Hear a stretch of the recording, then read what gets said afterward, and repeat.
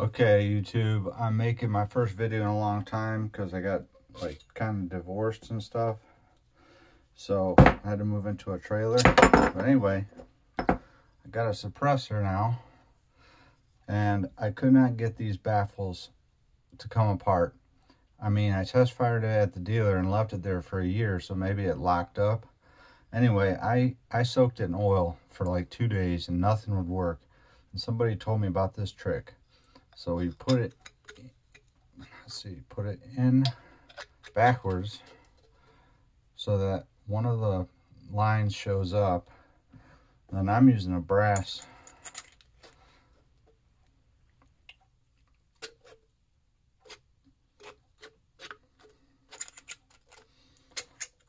Get it in there and then pry it. Damn. I mean, this thing was so bad, I was bending, without doing it this way, I was bending these brass. Because this thing is locked up. It's been soaking in PV blaster now for 24 hours. Before I used 3-in-1 oil. It didn't do anything.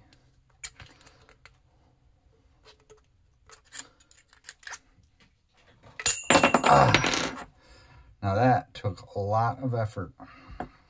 I've cleaned it twice, done everything to try to get it apart, and this is the only way I can do it. You know, hopefully the longer I have it, the more it breaks in, but maybe it's just really tight. So thanks for watching. I just thought I would show you that tip.